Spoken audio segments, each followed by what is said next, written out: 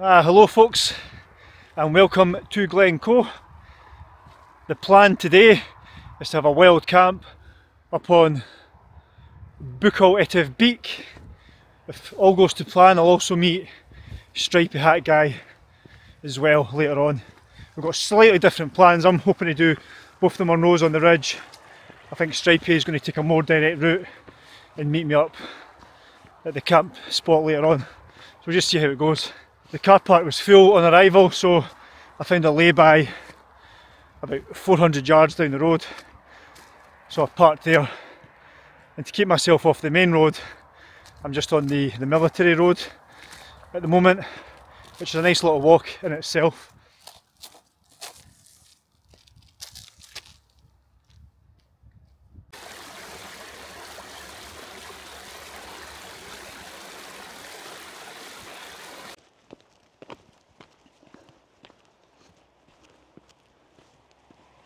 This fantastic structure here, folks, is the coffin cairn, and this marked the route where the loved ones would take their recently deceased relatives down through the Larrig from Glen Etive into Glen Coe. And apparently there's another big cairn on the other side of the pass which marked the route. This was knocked down when they built the new road. The road constructors were told to replace the cairn and put it all back, so here it is today in all its glory. Right, well, this is the start of the walk for Buachaille Etive Beag, and it's 2 Munros. Let's crack on.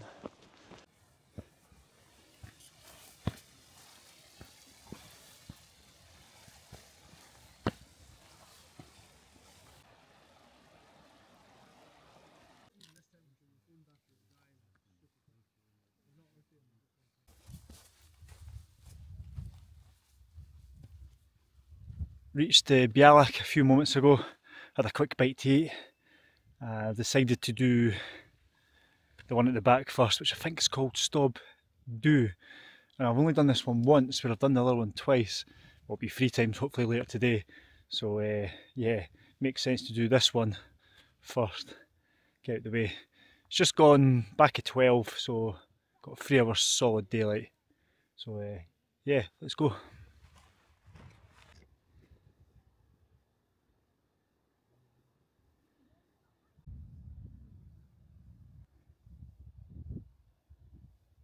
I have just reached the 902 spot height, which is the start of the ridge, and it's looking absolutely superb, boss, honestly. Fantastic winter conditions. Shall we?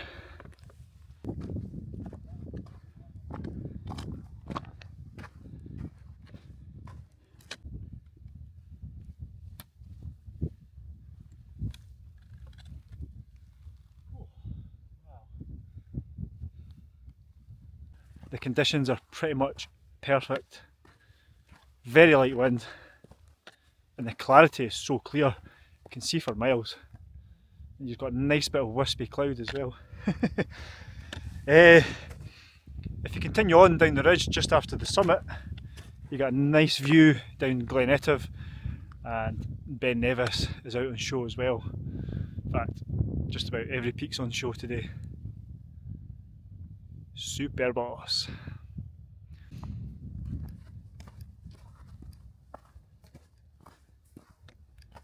Okay, snack of the trip. This is going to be my new segment in my videos. I'm going to pick one random snack. Could be savoury, could be sweet, or just be something random that I've picked out in the shops. So today I have got the Gold Billions wafer bar.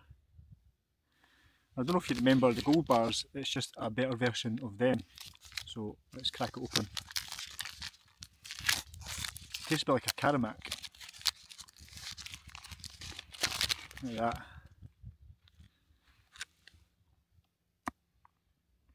You can see there, it's got biscuit in the middle.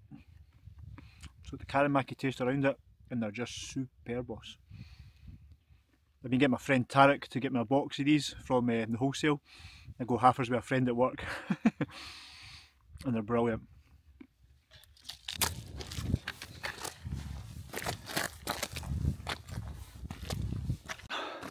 I made a bit of an arse of myself. I was talking to this girl and I says, where have you travelled from? And she says, can you see? And I went, eh? And she went, can you see? And I went, can I see what? And she says to me, you asked where I've travelled from. Can you see? And then the penny dropped. Can you see? I was like, oh no. I just want the ground to open up and swallow me.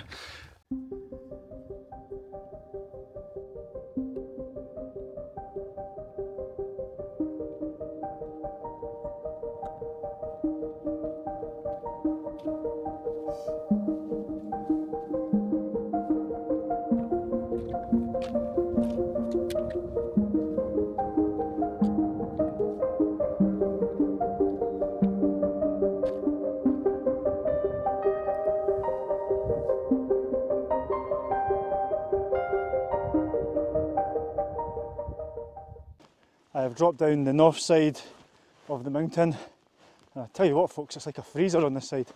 Obviously it's the north aspect and it just hasn't seen much sunlight at all. I was just thinking to myself, I'm running out of ridge here, and then I've just spotted a green jacket.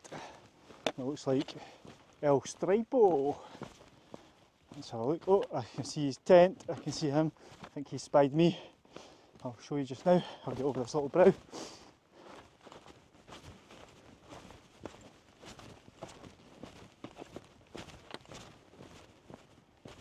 There he is. Can you see him? Nice pitch among the rocks. Wonder where I'll go though. Hello! How's it going? Oh, good. Beautiful day for a hike. Stunning. Aye. Chilly. That's alright. Not yet. But the sun is now disappearing. It will get cold, yeah? Right, I better find a pitch. Where to go? Where to go? Let's have a look. Right, I have got the Scarp Ultra with me again. The crisp packet. Of course, there's nothing worse when the poles come apart inside the sleeve.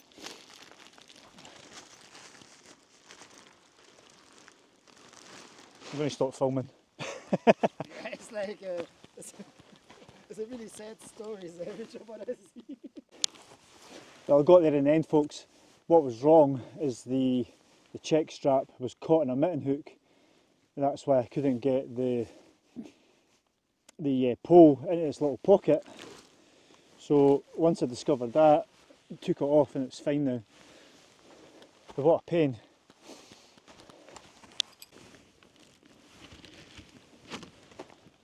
Sorted. It's a little bit lumpy bumpy, but that'll do.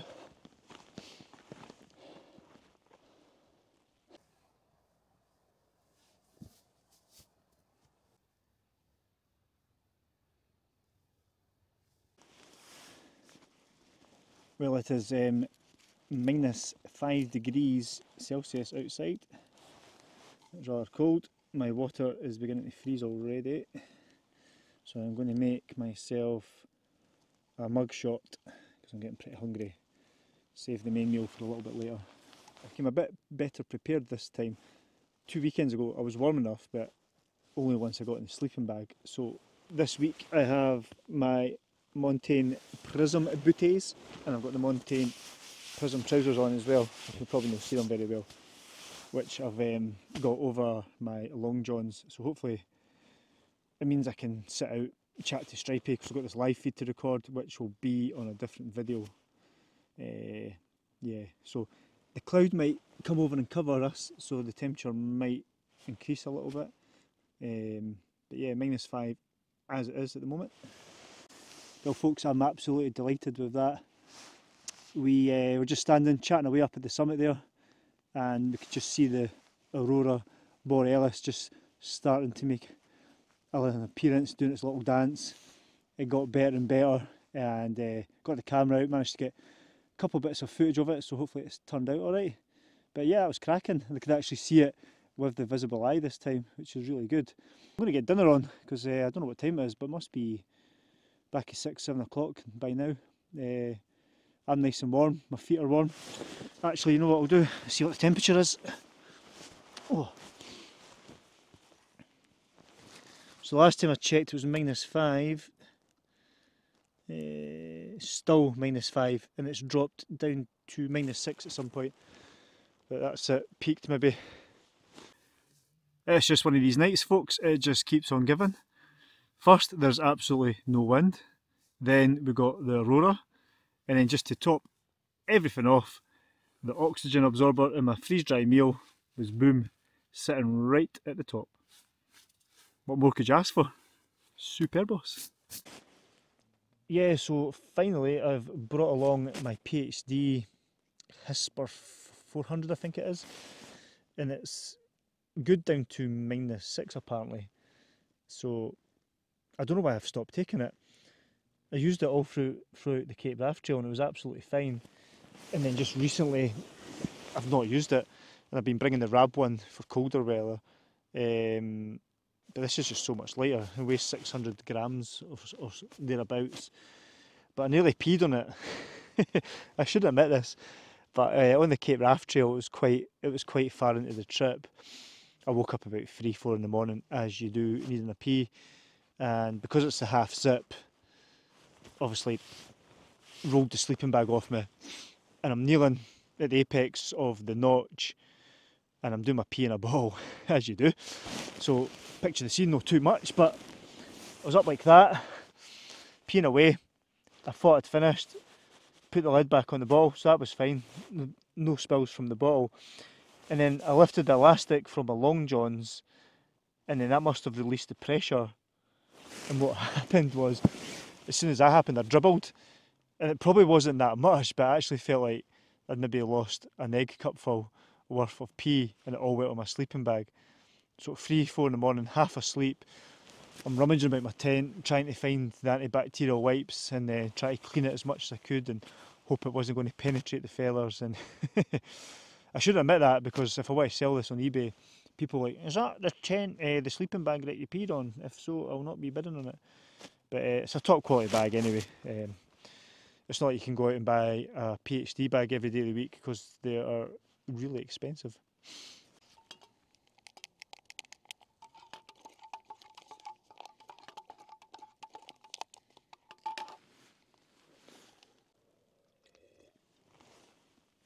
So I've just checked the little Kestrel, and it's coming up with -1.6 degrees Celsius. My watch was saying -6 earlier, so I don't know how accurate the watch is. What I need to do is put them side by side and just do a little comparison, make sure the watch isn't over egging it.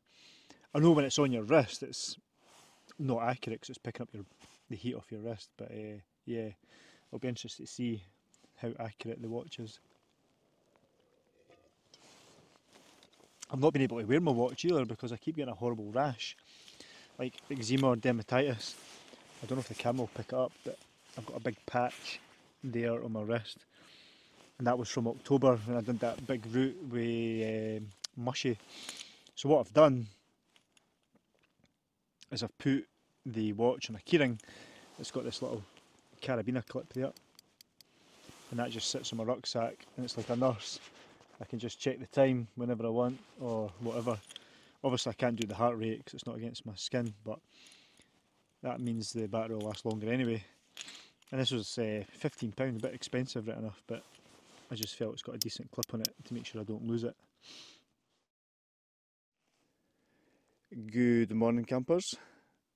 It is just gone 7 o'clock. As you can see, I'm up already. Sunrise isn't till another hour and 20 minutes, so it's just going to be a slow pack up, put the stove on, get something to eat, and see what Stripey's up to as well. I've checked the temperature, it's about 1 degree, so there must be a cloud cover because the temperature's risen considerably. It was like -6 just at sunset yesterday, so yeah. And the watch and the Kestrel are pretty much bang on.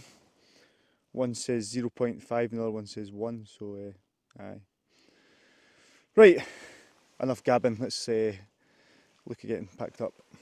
Well, as you can probably see, it's a little bit grim the cloud is down and there's a couple of little snowflakes there.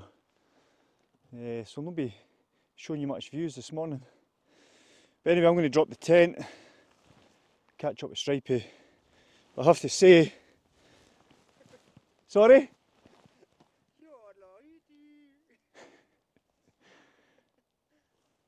Lost my train of thought now. But yeah, as regards to Glen Coe wild camping, this is probably, in my opinion, one of the finest spots.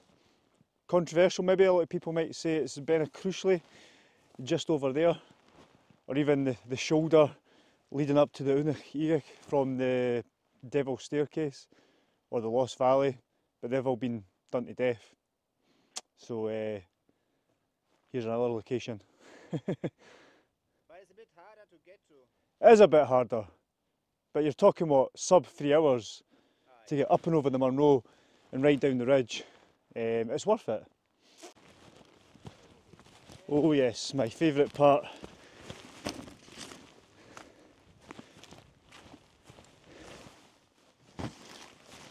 Striking camp. Oh, that's frozen in. Oh. Oof. Well folks, there's not much more to show you, so I'm going to wrap this up. We need to head back up that Munro. So if you've watched this far, thank you very much, and I shall catch you in the next one. Cheers. Ta-da.